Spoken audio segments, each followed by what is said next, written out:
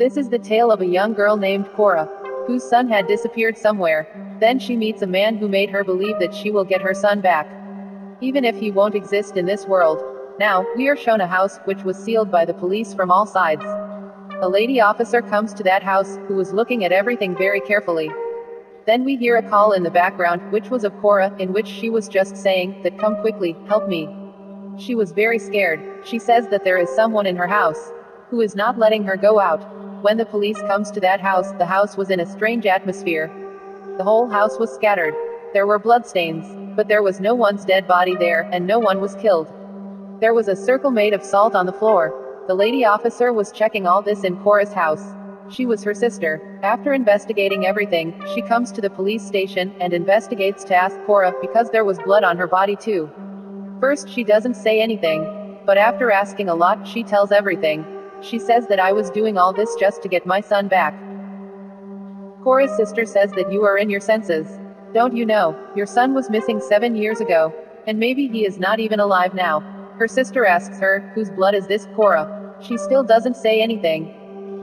What happened to Cora after all? We are shown the story of her past, the time when her son was missing. Cora was an irresponsible mother. She used to take an illegal substance all the time. She used to live with a boy, who was her friend. She used to take an illegal substance with him all the time.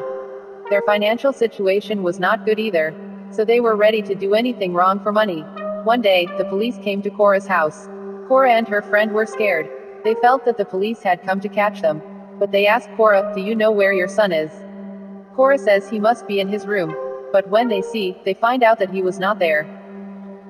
Now a team is ready to find Cora's son. One team is sent to the jungle, while the other was looking for him here and there. But after that, Cora's son could not be found anywhere. Only his one shoe was found. A few years had passed since this incident. Cora was now a part of a group. All of them were such people, who had lost their children. Cora tells her story to all of them.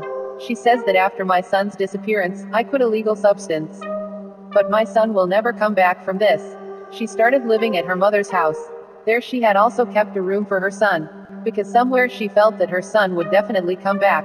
Cora's sister, who had become a police officer, also tried to talk to Cora. But Cora was always angry, and did not even talk to her sister properly.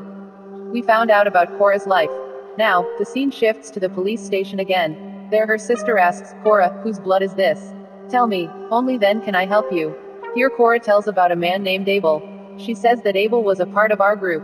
One day, he came to meet me in the cafe, and we became friends. Abel had lost his daughter, who died due to drowning in the pond. Her body was found by the police a few days later. I thought that Abel would understand my situation, because he had also lost someone. He told me that he had seen his daughter. Hearing this, Cora's sister says, how can anyone see dead people? Cora, are you still drunk? She says no. Cora continues her story again. She says that one day, I was alone at home. Abel came to my house. He told me that he has a way, by which he can bring back my son. I will be able to see him. I can touch him, because he himself, successful in bringing back his dead daughter. I did not believe him. I threw him out of my house. Her sister asks, Cora, what did Abel want? She says that he had brought his daughter back to life. He had brought her back from the dark world. When Cora's sister asks her, how was that? She had fear on her face.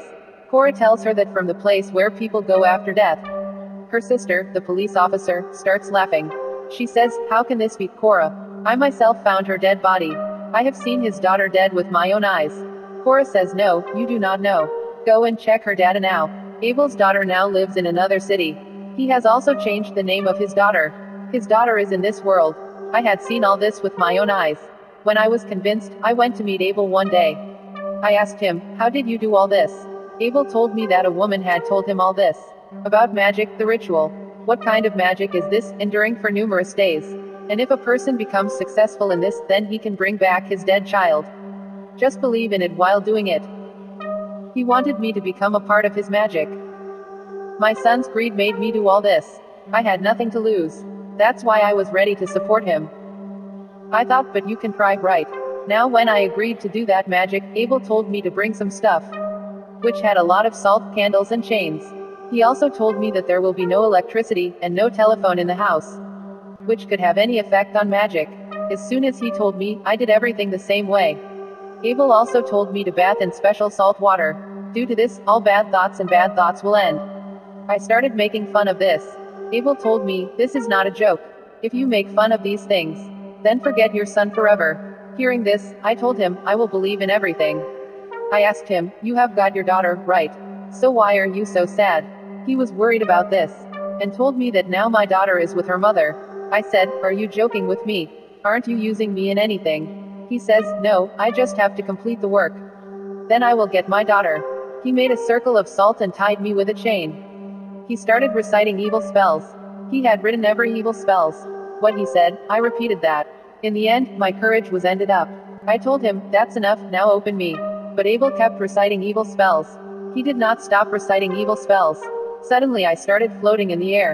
And suddenly I fell on the floor. I was also convinced that all this is possible. I can get my son back. Now the next part of magic was the invitation. We both recited evil spells together. My house started shaking. The candles were blown out. And suddenly the sun also disappeared. I started feeling a little strange. I understood. We are trying to open the door of that world, which is a big danger for a living person.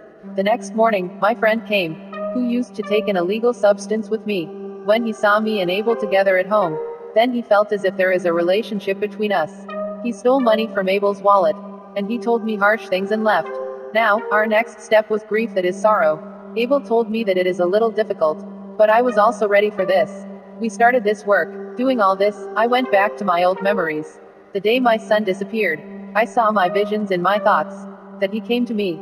At that time I was drunk, so I could not say anything to him. My son left the house in anger. I saw my visions in my thoughts. A van driver is abducting him and driving him away.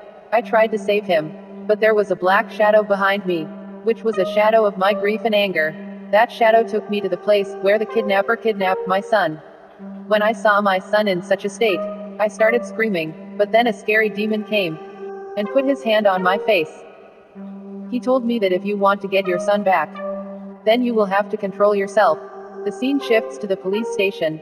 Cora was telling this story to her sister officer, but it was very difficult for her to believe all this. She says, Cora, are you still drunk? She says, I am not lying. I saw all this through that ritual.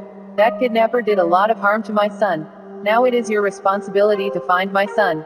Cora's sister officer leaves from here. Now a lady officer came to her, who tells that yes, Cora is telling the truth. Abel's daughter is alive, who lives with her mother. Hearing this, Cora's sister was worried. Now the story goes back from here. It was the last day of Cora's ritual with Abel. Abel tells Cora that today we are going to make a deal. But he did not tell Cora what the deal was. He tells Cora that whatever happens, do not go out of the circle. And if anyone breaks the rules, everything will go wrong. Today Abel had to be tied with chains. After a while, it seems that as if some strange dark power has possessed Abel in his control. At that time, strange things started coming out of his mouth, in which bones, hair and blood were included. Seeing all this, Cora screams in fear. She had broken the circle, and comes out of fear. After a while, when she went inside the house again, Abel was lying lifeless on the ground. He suddenly attacked Cora, also says that you have ruined everything. I had forbidden you, but suddenly a dark power had pulled Abel into the dark. Now that dark power comes to Cora, and tells her to complete this ritual, and also says that if she does not do this, then forget your son. Cora was still not able to understand here what Abel had told her. He was not of anyone else, but he was going to make a deal of Cora with a demon. In the next part of the ritual, she brings a goat now. She had locked her in a room. She came back to the room again to complete the magic. This time, reading the evil spells, in her visions and thoughts, she had reached strange fields. There she meets Abel, who tells her to eat meat, and gives her to drink blood in a glass. Cora had to do all this, after which she will be able to meet her son. But it was very difficult for her to do all this. Abel gets very angry at her for these actions. He tells Cora here that actually that dark power needed a body for itself. It was your body. If this had happened, I would have been able to meet my daughter. My ritual would have been complete. But Cora, you ruined everything. Because Abel himself had died due to his dark magic. Cora comes back to her real world, where a demon, that is, the dark power, which Abel wanted to give a body, is behind Cora. He says that if you don't give me a body, then your son will be in a lot of trouble. Cora, she wanted to get her son somehow. That's why she calls her friend and calls him home, with whom she used to take illegal substance often. When he came to her house, Cora threw him in front of the demon. But the demon wanted Cora's body, not her friend's. He was now behind her. Cora, like a mad woman, saved her life. She was roaming around the house, and she calls the police to help her. I am in trouble. And this was the same scene that we had heard in the beginning. The story comes back to the present, where Cora's sister was saying to Cora that until the investigation of your case is done properly, you will have to stay in the police station. Cora explains to her sister that the demon is behind me. He will take my life in return for my son. But her sister felt that Cora was safe in the jail. She is saying all this under the influence of illegal substances. Cora finds out that her last time has come. The light starts to blink. There was a sound, the ritual is completed. The demon took Cora's soul with him. There, Cora's sister wants to search her house again, where she was hearing sounds from the cupboard.